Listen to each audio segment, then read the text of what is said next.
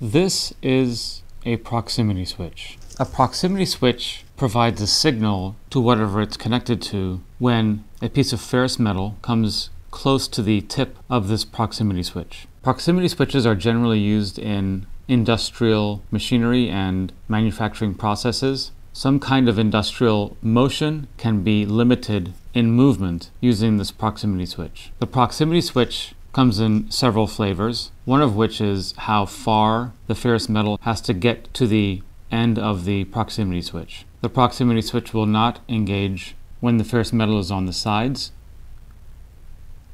The other flavors that these proximity switches come in are normally closed, normally open, NPN, and PNP. Another feature of the proximity switch is the amount of voltage that can be used as the input for the switch itself to power the switch. This particular switch can be powered from between 6 volts and 36 volts. So you can use the standard 24 volts that's used in typical industrial machinery. The proximity switch has a threaded feature along the cylindrical portion of the switch,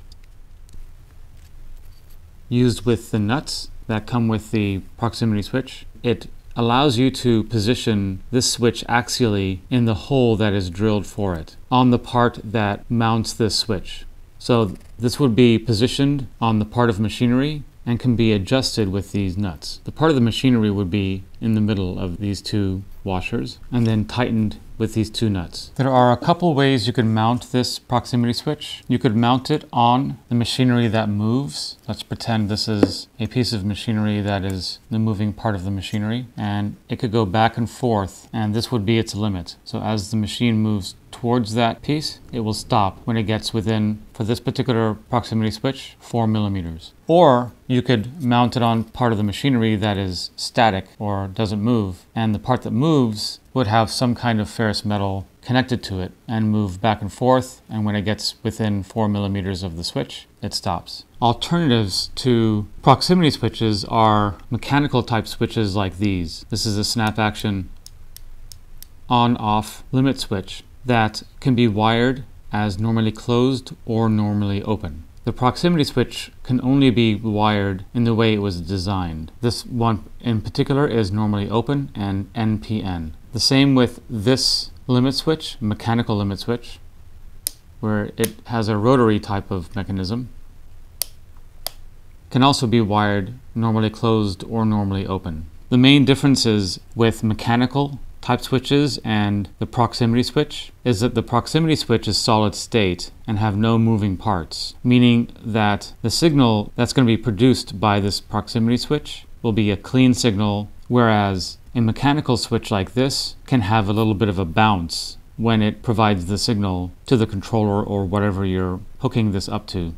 I talk a lot about the bouncing of mechanical buttons and switches on my microcontroller videos, and you can take a look at that video to understand more about what happens with the signal from a mechanical type of switch or button. The proximity switch has 3 wires because the proximity switch requires power to operate. You're not going to see the typical wire colors. The wire colors are going to be brown, blue, and black. The brown wire is the positive wire. The blue wire is the negative wire. So those two are powering the proximity switch. The black wire serves as the output signal. Let's see how this proximity switch works. I've connected it to a 24 volt power supply. I have my mains voltage coming in to power the power supply. This is the live, neutral, and ground. And for the switch, I have the blue connected to the V minus and the brown connected to the V plus. I'm plugging in the power supply. You'll notice the power supply LED is lit, showing that it's on. Now that we have the proximity switch powered, we can test it by moving a piece of ferrous material close to it, and you'll see that when it gets within that 4 millimeters, the red LED turns on.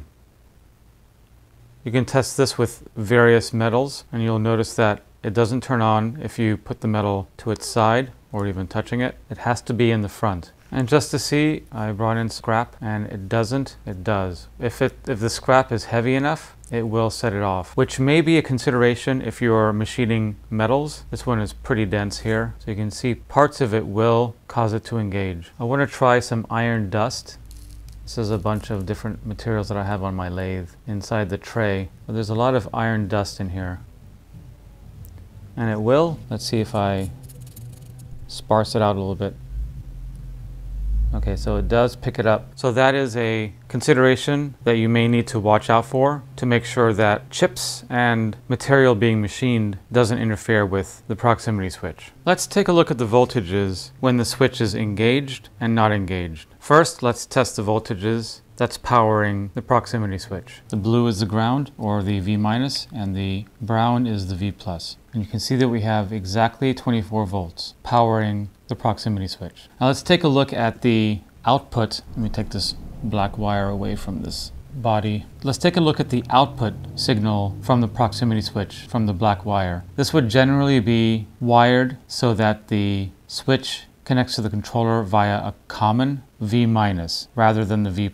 So when it is not engaged, it's a bad connection. So when the switch is not engaged, it should show 24 volts because it's a normally open switch. Let's engage the switch and close the circuit. We should show 0 volts, and it's showing 0.726, which is close enough. Now I'm going to show what the voltages look like if the common was on the 24 volts positive. So I'm taking the red probe, connecting it to V+, and it's engaged. I should show 24 volts here, approximately. Yeah, 23 volts. And when I disengage the switch, it should show approximately 0 volts. And I got 0.001. Let's now connect this proximity switch to a CNC controller and see what you need to do to configure this proximity switch to work with a CNC control software like Mach3. We'll be testing the proximity switch with the Mach3 USB controller. You can also use the Pokies 57 CNC controller that works with Mach3 and Mach4. Both of these controllers work with this particular proximity switch because the proximity switch is normally open, and both of these controllers require a normally open proximity switch or a normally open limit switch. Let's connect the controller to the computer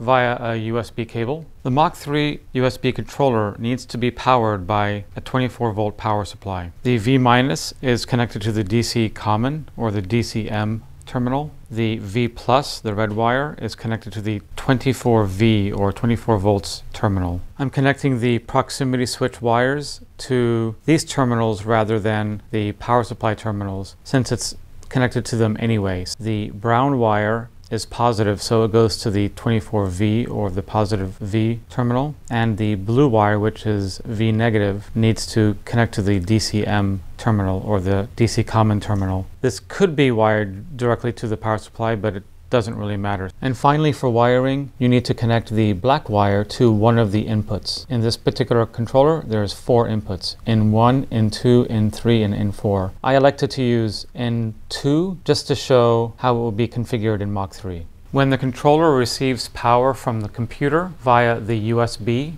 there will be a slow flashing red LED. When I press the reset, the LED stops flashing, meaning the Mach3 controller has successfully connected to Mach3. Now we want to go to Config, Ports and Pins, and Input Signals.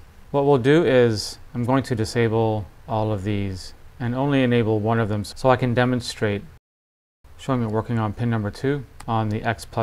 It'll be easy to look on the diagnostic screen. Let's press reset again and go to diagnostics.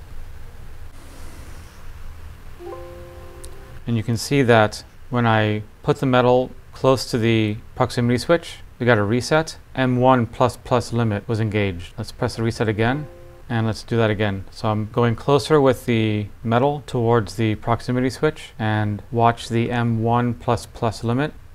It lit up.